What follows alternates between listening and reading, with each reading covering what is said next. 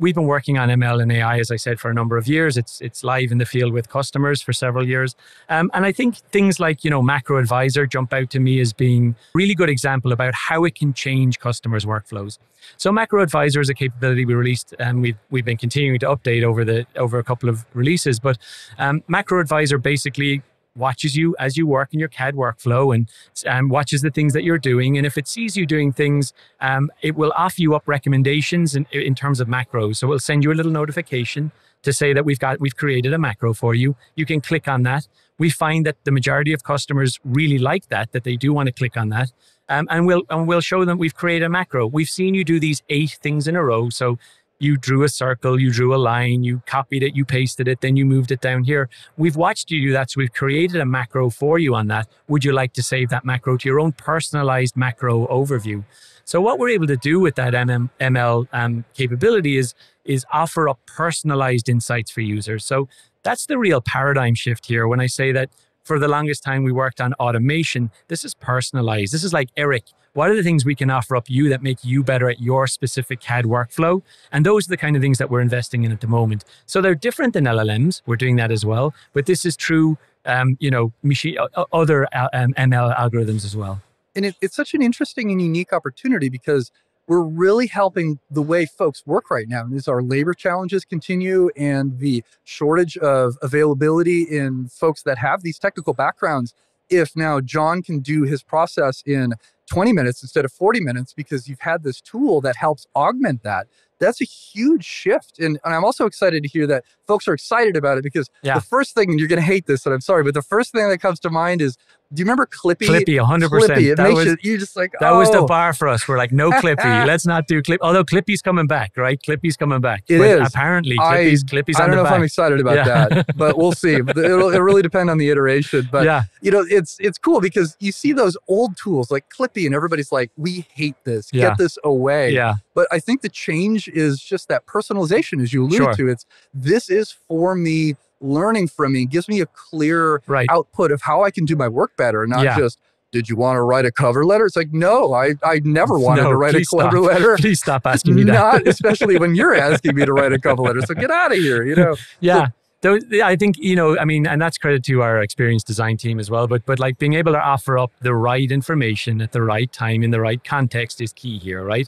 You can have the best algorithms in the world, but if you're not offering it up in the right context and you're not interrupting workflows, I think that's the key to it.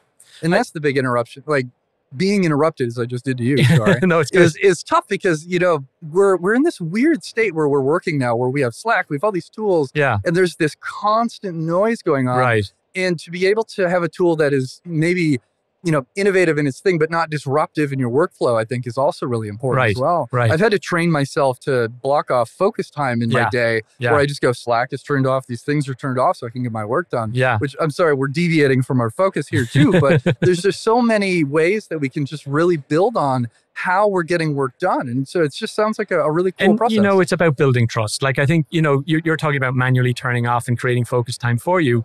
I think the ultimate goal here though with ML algorithms and AI is that it is a true partner that knows you well and knows that Eric is in productivity mode right now and like the things, surfacing the right information to you at the right time. So, you trust it more over time that actually you don't even need to turn those things off because your AIs are taking care of you. Right? And there's such an education component to that too. So people don't feel freaked out about it. It's like we have your privacy in mind. We have, your data is secure and safe.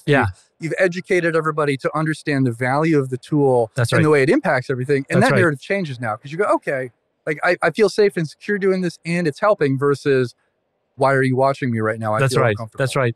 I think another big shift that happened was, if we were having this podcast 5 years ago at AU, the majority of our customers would have said to us that they don't want to put their data in the cloud. It's a really important IP to them, their DWG files or RVT files or whatever they feel where they want to store their IP. They want to have it locked down on their local servers.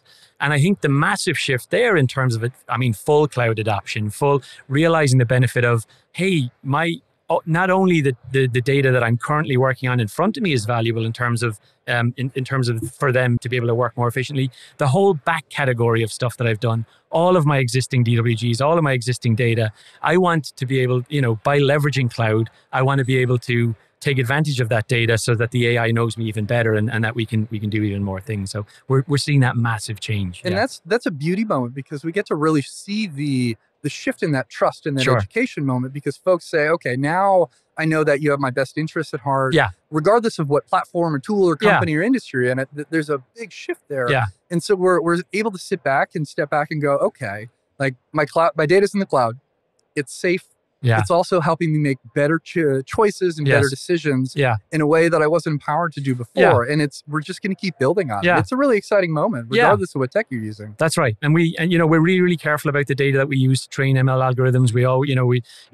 I mean, trust is at the absolute forefront of everything we do. We will never do anything that would ever breach that trust. Yeah. And it's paramount in the construction industry, Yeah, both just from the buildings we're building and everything else. And so it's super encouraging to hear that is always that focus.